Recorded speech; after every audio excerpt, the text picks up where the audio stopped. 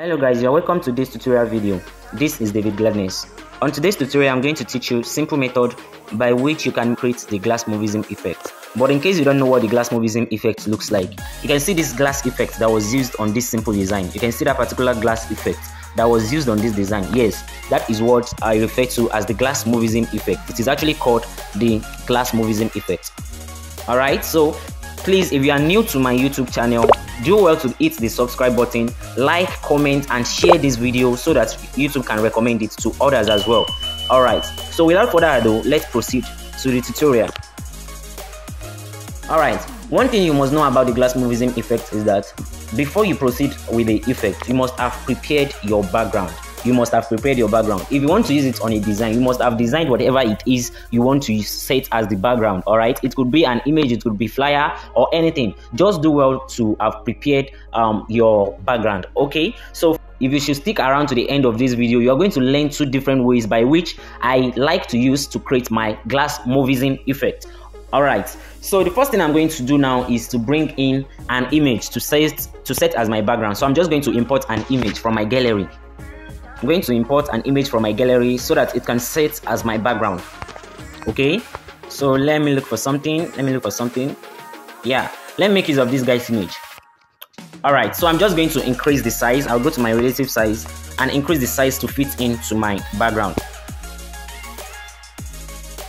All right, as you can see, this image is automatically saving as my background at the moment. All right, so if you are to use it on a flyer like the one I showed you earlier, you must have designed whatever it is you want to design on the flyer. Then you follow the steps I'm about to show you in this video.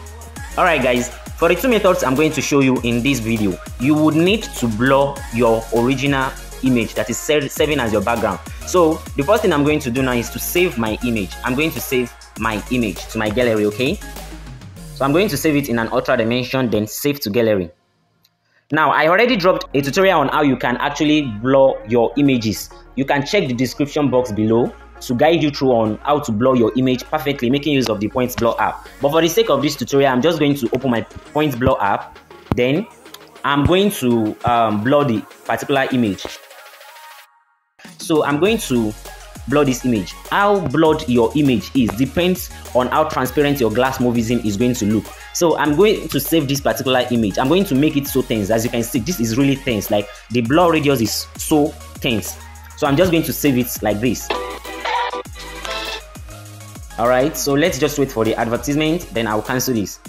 Now we'll wait for this to save to our gallery. Now the next thing I'm going to do is to clear the blur effect. Then I'll save it again, but this time I won't make it so blur. I won't make the effect so blur. I want to do this so that I'll show you what I mean by how tense your blur effect is. It's the same way your glass is going to be transparent. If your blur is so much, your glass will not look so transparent. But then if it is not that much, it is going to look so transparent. So let me reduce the intensity of the blur effect.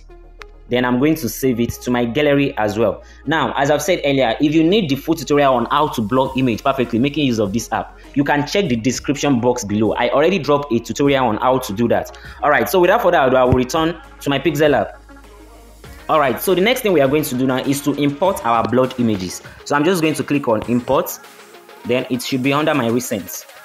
Now, the first thing I'm going to do is to import the one that is not so tense. You can see this blur image, it is not so tense. So the next thing I will do is to move it to back. So first, increase the size to fit into this to the workspace. Increase the size to 100 by going to your relative size, then increase it to 100.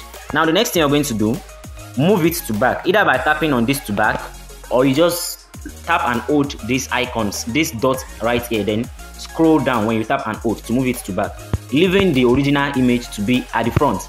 All right, so the next thing we are going to do now is to bring in a shape. If you want to make use of a circle shape, okay, let me show you making use of the circle shape. Let's assume I want to use the circle shape or any type of shape at all for my glass effect. I am going to position the circle shape. All I need to do is to position the circle shape wherever I want it to be.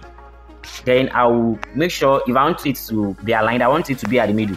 All right, so the next thing I'm going to do now is to give this particular circle shape a color that is not on the original image. So I'm going to go to my color, enable the color. If I wanted to use the red color, yes, of course, it looks as if there is no red on this design. But then if you should look closely to his lips, it is having a touch of red.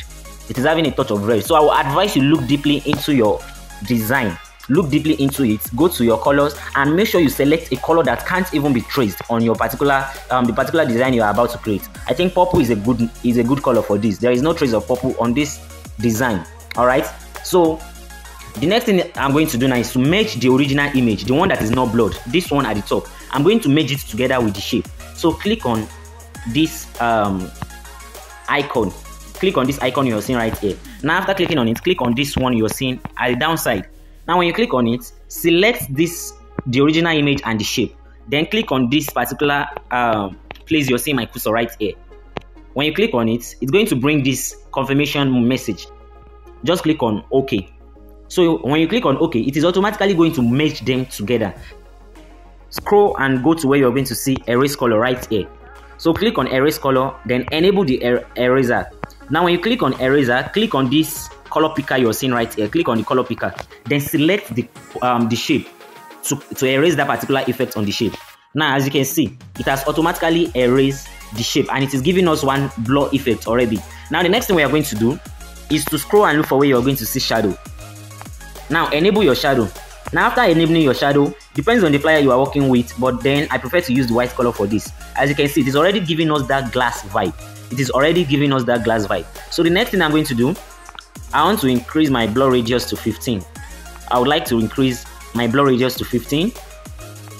Then if you wish to reduce your shadow your shadow transparency, you can reduce it by tapping on this plus you're seeing right here. If you are using the white color, tap on plus, then reduce it. Depends on the one that fits into your taste, even if you are using a different color. So just reduce it. As you can see, we are already having that glass effect. Now if you feel like increasing the blur radius as well, you can increase it to anyone that fits into your taste. I'm not working with the offset X and the offset Y because I'm using the circle shape as my blur as my glass effect. So it is not really necessary for me to use to work on the offset X and offset Y. So as you can see, this is already perfect, but then you can proceed to give it another effect. Now I would like to lock the image, the one at the top, then I'll click on shape, then I'll bring in another circle shape. Make sure it is the same size with the first one, or better still, you can just increase it and make sure it is just properly placed. Then I'll go to my relative position to make sure it is at the middle. Now the next thing we are going to do is to move this particular shape to the middle of the two images. Alright, then the next thing we are going to do is to go to our opacity to reduce the transparency. You can see that, reduce the transparency of the shape we just brought in. You can see that, you can see how the glass effect is now forming. You can see how the glass effect is now forming. So you can reduce or increase it, depends on when it fits into your taste. So you can go ahead to change the color for this shape. If you feel like changing the effect on that particular glass effect, you can go to color, enable your color, then you can easily make use of any color that fits into your taste. You can see that you can easily make use of any color that fits into your taste, and you can also reduce the blur radius and the color transparency. So you can easily change the color to anyone that actually fits into your taste. All right, now I'm going to show you another method by which you can create this glass effect. Now I explained something about how blur your image is. Let me hide this particular blur effect. Let me hide it. So the next thing I'm going to do now is to import the second image, that is the one I blurred so much. So I'm going to import it, then select the second image. You know, this one is really blurred. I'm going to increase the size of the image, then click on this and move it beneath. Alright, you can see the blur effect. You can see how blurred this one is. Let me hide it. Let me hide it. Then enable this. You can see how transparent this one is looking. Then let me make this visible. Alright, then look at how this one is. It's not so transparent. So how blur you make your image depends on how transparent your glass effect is going to look. Alright, so let me teach you the second method I love to use for my glass Morphism effect. Alright, so let me delete the blur images and okay, let me just undo. Let me undo. Alright, so I'm just going to delete the shape and the blur image. Alright, as you can see, I am left with my background. Now this method is very simple. This time around, all you need to do is just to bring in your shape. This time around, I'm just going to make use of the square shape. As I've said earlier, it depends on the type of shape you want to use. It is not a must to use the same shape I am using. You can make use of any shape for yours. Alright, so the square shape. Then the next thing I'm going to do is to position it at the middle. I want it to be at the middle. Alright, so the next thing I'm going to do now is to bring in to save this particular shape in a transparent background. Alright, so just go to your background, select transparent. Now hide this particular image, this your original image, hide it so that you'll be left with just the shape. Make sure you save it in a transparent background. Click on save as image and make sure it is on PNG format. Then you can save it as Ultra, then save it to your gallery. Alright, as you can see, it has successfully saved to my gallery. So the next thing we are going to do now is to enable this to make it visible again. Then we are going to give this back to bring it back to our white color. Alright, so the next thing we are going to do is to delete. If you feel like deleting this particular shape, you can delete it. We do not need it again. But please, before you save the particular shape, make sure you position it the exact place you want your glass Morphism effect to be. I didn't mean I want my glass Morphism effect to be around, maybe I want it to be around this place. I am going to save this particular image on this place. Like it is going to be positioned exact place where you want your glass Morphism effect to be. So I'm just going to delete the shape. Alright, so the next thing we are going to do now is to import that same shape. Click on this place you're saying import. Then it's going to redirect you to your gallery. Then select that shape we just saved. You can see this is the shape. Now don't tamper with the shape. Don't make use of this icon. I won't advise you to make use of this icon to increase the size of your shape. No. Go to your relative size. Then increase it to 100. You can see what I did there. Then tap on this mark icon. Now the next thing you're going to do, make sure you are still tapping on that particular shape we just brought in. Then go to texture. Go to where you are going to see texture. Now select that blurred images. So we are to click on this place. You're seeing my cursor right here. Then it's going to redirect you to your gallery. Now select the blur image. First, I'm going to select the one that is not so tense. I'm going to select the image that is not so tense. You can see it is blurred, but the blur radius is not so much. Then tap on this mark icon.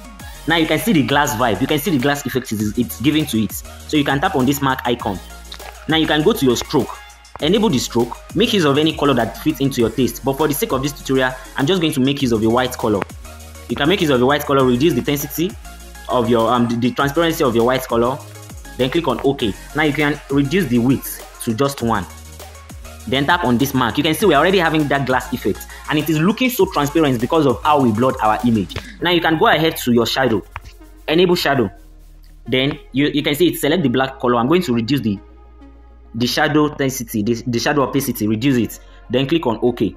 You can see that we have already created the glass effect, and it is looking great. So you can further reduce your blur radius as well, maybe to 5 or anyone that fits into your taste. As you can see, we have already created the glass effect. But then if you don't want this to be so transparent, you can just go to your texture.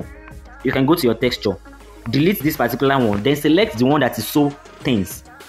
Okay, so this is the tense. You can see this blur effect is really tense. So let me just tap on this mark icon. Now you can see the difference between the two, the first and the second blurred images. So how transparent you want your glass effect to be depends on how tense you make you blur your image. All right, so the next thing I'm going to do now, you can further go to your inner shadow. I'm not talking about the ordinary shadow. Go to your inner shadow. Now enable it. You can give it any color. You can give it a white color. Then I'm just going to work on the offset X. I feel like giving it an offset X. You can increase the blur radius to anyone that fits into your taste. Then you can increase this as well. You can see what I'm doing there. I feel like reducing the blur radius. No, increasing the blur radius. Then I'm going to bring back my... You can see what I'm creating there. So just take your time to work on your design. Now, as you can see, then let me lock this. Look at the effect. This is really perfect. But then I feel like the blur, the inner shadow is too much. So you can just go there, work on your inner shadow the more. Just take your time to adjust your glass Morphism effect. Alright guys, thank you for sticking around with me to the end of this video. I would love to know what you think about this video. If it was helpful, please drop a comment, like and share. And if you are yet to subscribe to my YouTube channel, please subscribe and turn on the icon so that you will get notified anytime I drop a new tutorial video.